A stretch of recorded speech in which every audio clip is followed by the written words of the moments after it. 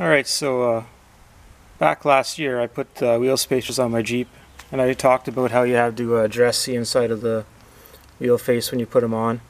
So since then it's been gone through winter, and I'm getting ready to put my aluminum wheels back on for the summer.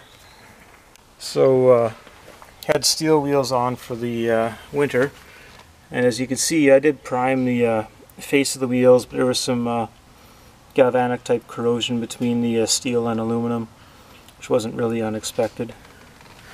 So we got to clean up the wheel spacers without doing any damage to them. I mean, picking away at this a little bit, and I found out that using one of these scrapers is probably your best bet, because it's got a flat edge, so you don't need to remove any more of the material than necessary. So basically all you got to do is kind of scrape. There will be low spots that are going to remain,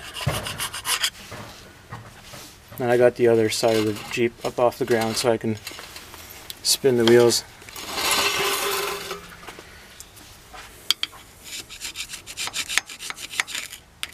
So basically you got to go through a little tedious little task of cleaning this up, because if you didn't, and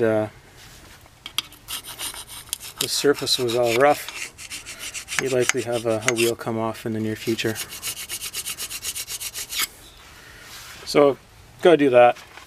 Then when you're in here, you should just verify that you don't have any loose wheel spacer nuts. So I just take the plastic off of my socket here, do it by hand. If you were to try to retorque it, you'd break the Loctite, so you don't really want to do that.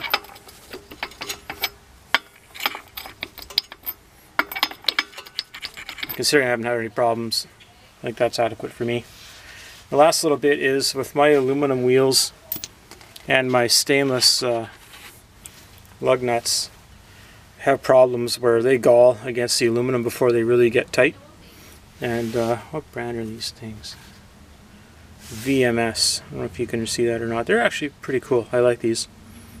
You could polish them up and keep them looking sharp on your vehicle, and they don't fall apart like the factory ones. So what I do is when I'm putting them on, I just put a dab of grease just on the cone so that they don't stick. It's not for the threads. Because I had the Jeep in for something recently, well, in the fall really, and about 20 minutes after I left the garage, the back wheels almost fell off. And the reason being is they thought the wheels were tight and they torqued them, but they got jammed and galled, so they weren't really tight. And after a bit of wiggling around on the vehicle, they just about came off. So if you feel something funny after you've had the wheels off your vehicle, definitely pull over right away and check your lugs. And when you're changing your wheels with the aluminum spacers, these are Spidertrax. You have to clean them off a little bit there, otherwise they'll get out of hand after a while. So thank you for watching.